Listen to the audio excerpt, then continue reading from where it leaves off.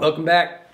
Today we're going to do a kind of old school fly. Kind of been on a trend of that lately just because there's a lot of new tires and a lot of people are discovering old stuff anyway. But it's a really easy fly to tie. It's super fun.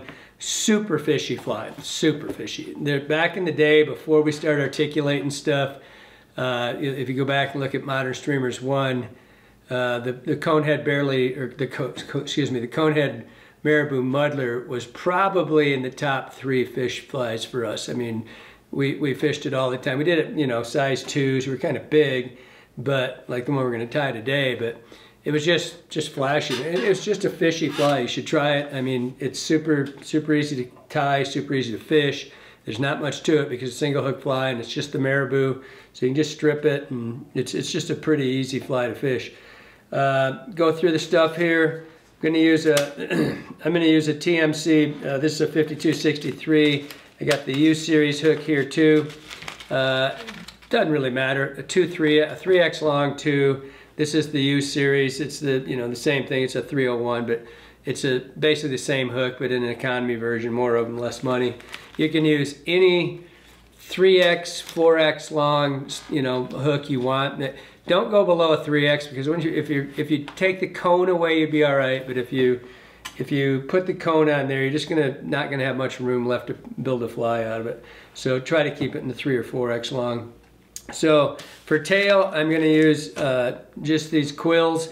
And I looked online when some of these earlier, and almost everybody I see uses feather now. Uses some sort of either a strung schlappen or whatever red they've got. I just, in the old days, the first ones I saw, Joe Brooks, were always in this thing. I'm gonna do it that way. They're cheaper. I mean, you can get, and it just, classic older flies, a lot of them you'll see have a red tail of some sort. So just kind of cool. I'm gonna use some hollow braid. This is a really cool material.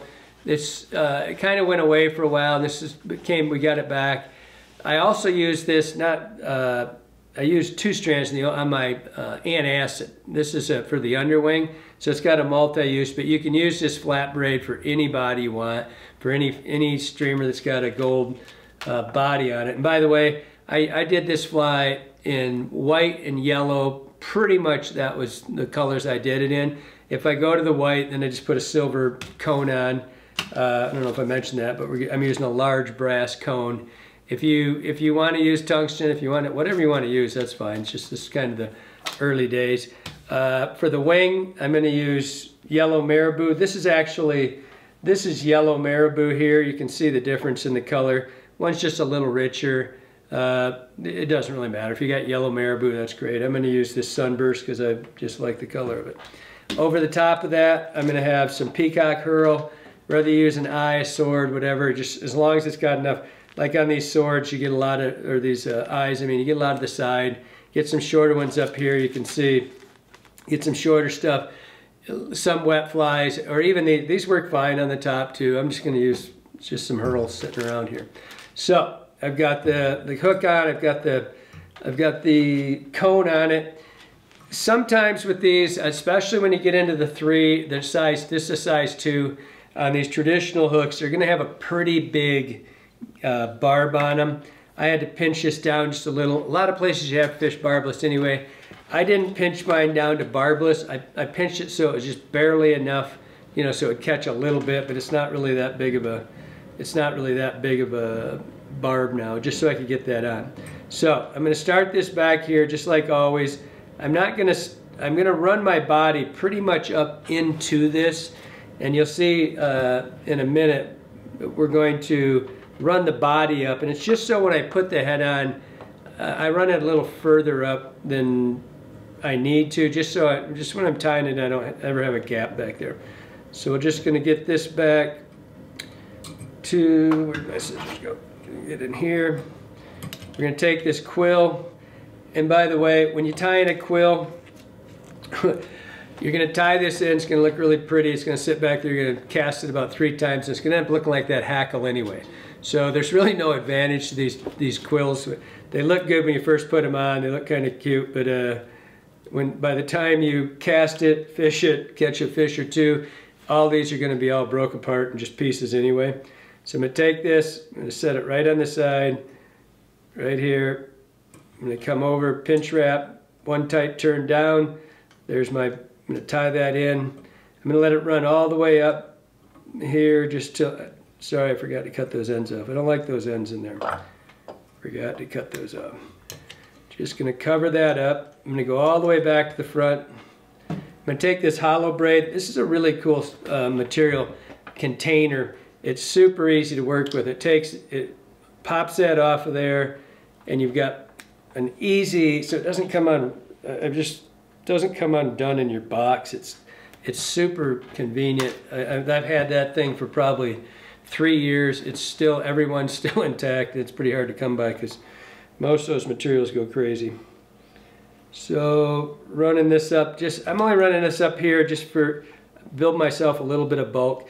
You're going to see a lot of people in the videos, if you watch other videos about this, a lot of people put some, maybe 10 turns of 025 or some other weight on there.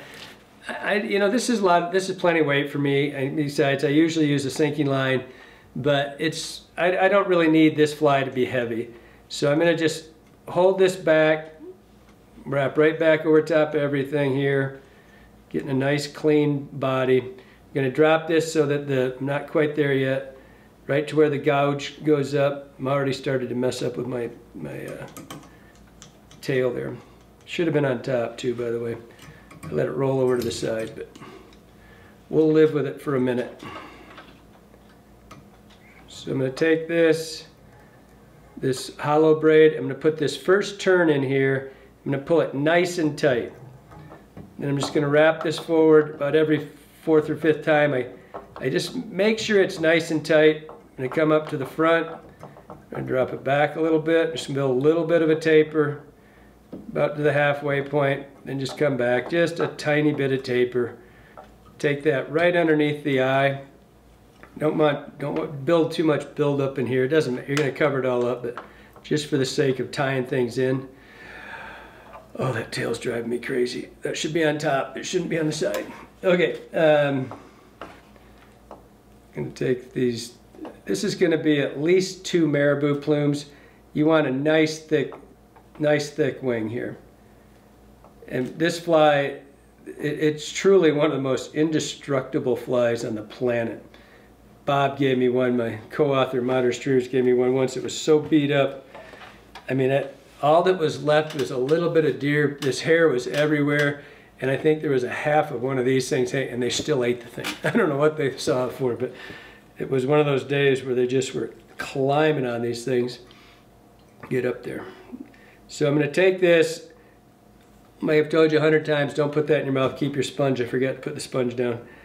Take this, and I want it to be, I like to go about the hook length, and then maybe, I like it to stand back, maybe 3/4 of the bottom. I just look at it. I just look at it and say, yeah, that's about where I like it. That's good right there. I like it to sit past the tails, maybe twice as far as the tails are. Tie that in, just give it a pinch wrap, keep it on top, just wrap forward, come right back, give it another one. I like to stack these. When I put them in, I like to have the best plume on top. And so I don't, if you've got a compromised feather in any way, like this one's a little bit, you can see the dice, you still got a little bit of the quill on there. I look for a really nice one on top. The reason you do that is not only for the fishability, but if you tie in your fly and if it doesn't look right and you don't sort these and you tie a crap feather on the top, that fly will sit in your fly box forever. You'll grab the fly that looks best to your eye, so if you do your best to make them all look the best, you won't have one that you tie or you fish constantly, another one sitting rust in your box. It's amazing to me, Johnny and I, Jeremy and I, whoever was fishing together, that was a crap one too. And like I say all the time, you got to sort this stuff. If you're lucky, you get 30% drop. Sometimes it's 50. But we were talking about this, we're fishing down on the White. You reach into your fly box, at least the 3 of us, you'll grab a fly you think's brand new and you pull it out and it'll still have a knot on the end of it where you used it last time. You can do the same fly in that box, reach in, you get I mean, I might have 20, you know, whatever fly it is, 20 of a color, and reach in and grab the same fly. I'll have that knot on every time. Your eye goes to a fly that you like the looks of. So finish them off nice. So just stack this one right on top of the other one. I always put 2 plumes on these flies. I never put a single on. So we're gonna pull that right down, let it go right up underneath right underneath here. It'll help you. Whoops, slid off there. Get back there, had a little build up. Drop that. Now we're gonna put these, there's no set number of these. I usually put 3 or 4 of these on top. It's just an accent. This is really old, beat up peacock. But I don't seem to be able to use this up. I've been using this thing forever. Dropped half of it in my lap. So I'm gonna take these, just get them roughly the same length. It's not a, again, this is more of a, this is just, it's an accent down the top. They're gonna get wet and they're all gonna stick together, so just get them about the same length. You know, I like it to stick just a little bit longer than the overall wing. I'm gonna tie it in, just look at it. Really doesn't mean anything at all. Well, it does. It means it looks good. So there's your, when it's just an accent. And then just put a whip on that. And we're gonna take some, this is just regular marabou, regular deer hair. You don't use a lot of this. We're gonna tie in the collar, and then it's not gonna have a lot of head. It's not like it's building a big shaped head or anything like that. It's just gonna be, we're gonna trim it down next to nothing anyway. And so I still like to have a nice collar, so I'm gonna reach in here. This is kind of fine here. If this particular fly, it's a good place, I think, to use if you've got compromised hair. You know, it's not all, this is really, really good, clean, thin hair. If you've got some older stuff, because the way, other than the collar, there's not much left of it, so it's a good place if you're got some that you want to get rid of that's not the best. It's a good place to get rid of it, because there's just not much hair. It's pretty much packed in behind this thing, so you're good there. I'm gonna stack this hair. Just get a, oh, bad pull. Bad pull. I didn't have enough of that anyway. I had the wrong stacker anyway. We'll redo that one. I'll make Johnny cut that so you don't see I ever did that. It's not true. It's nothing he likes better than to make sure that if I make a mistake, you see it. And that's why he gets picked on. And he deserves it. Oh. Mad dog.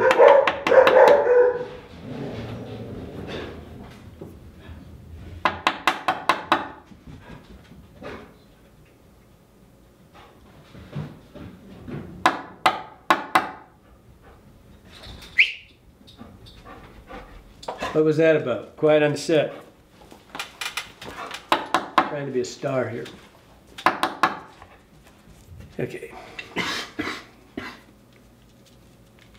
Alright, we're back from the dog attack on the UPS guy.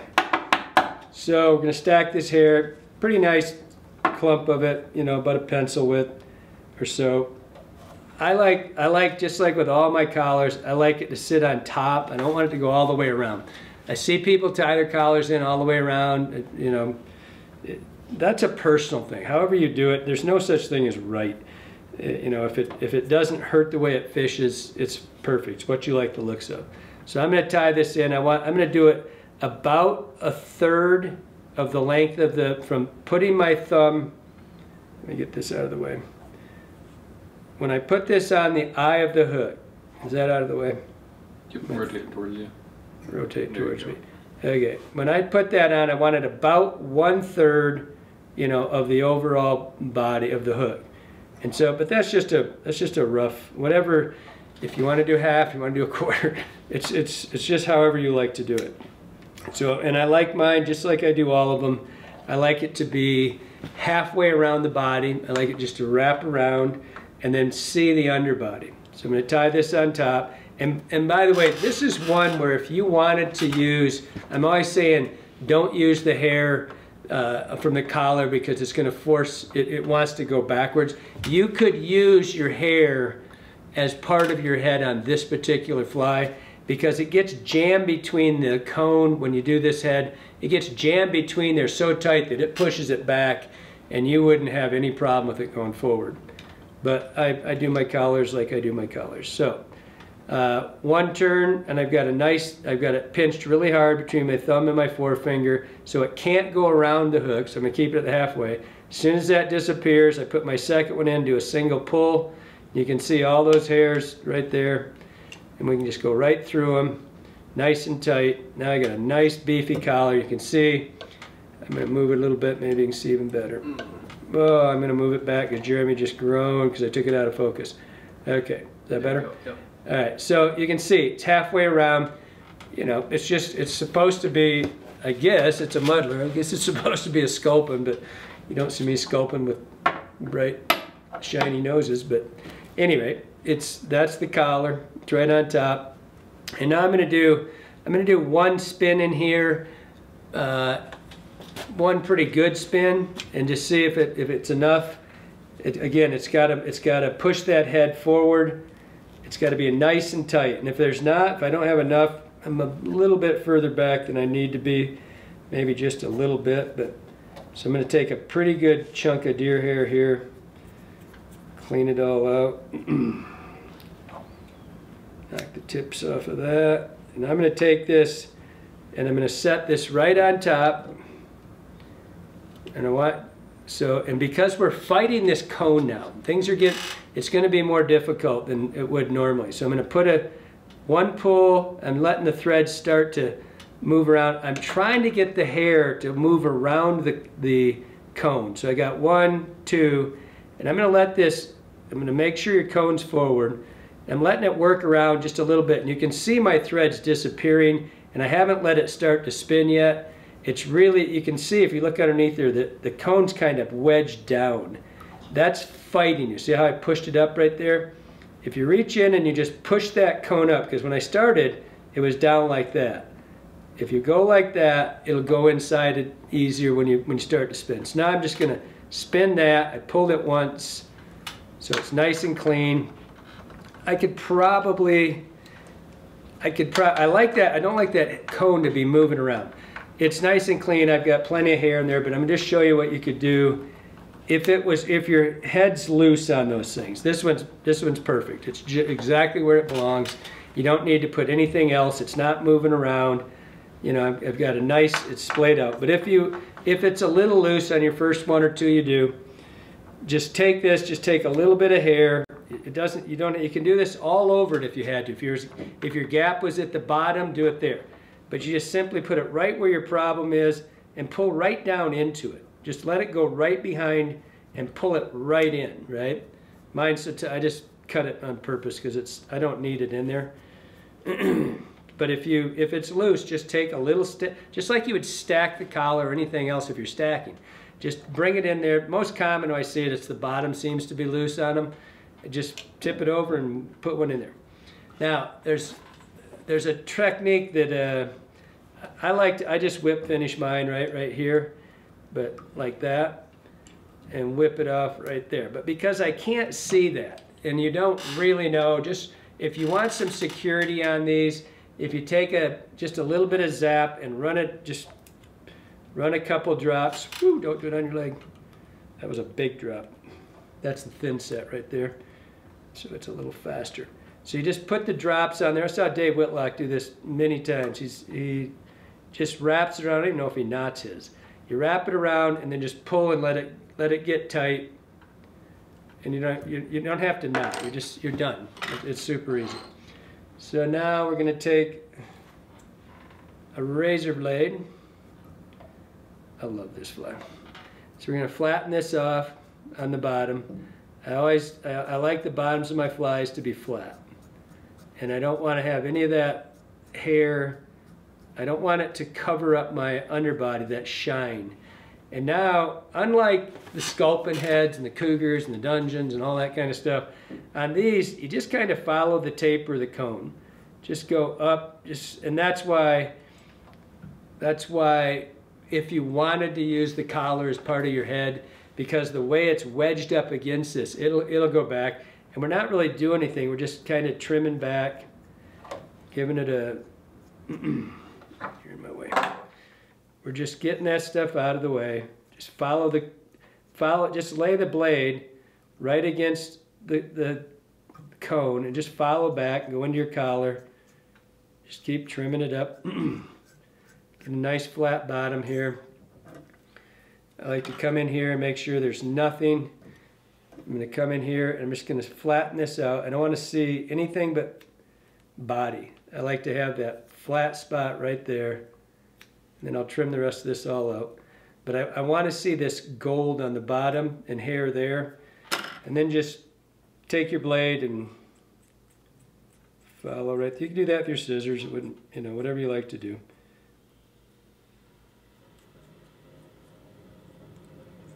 Beautiful. We'll be done with it.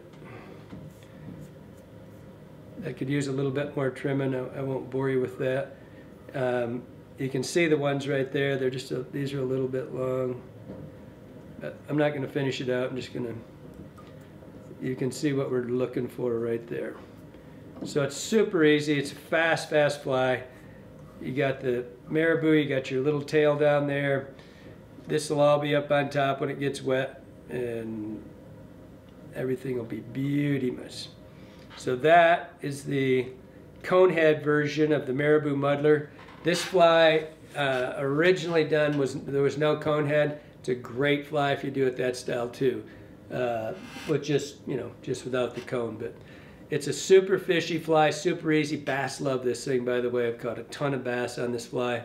And just trim it out the way you like. It's not very complicated, and it'll catch you a lot of fish. Hope you like it. Hope it helps you out.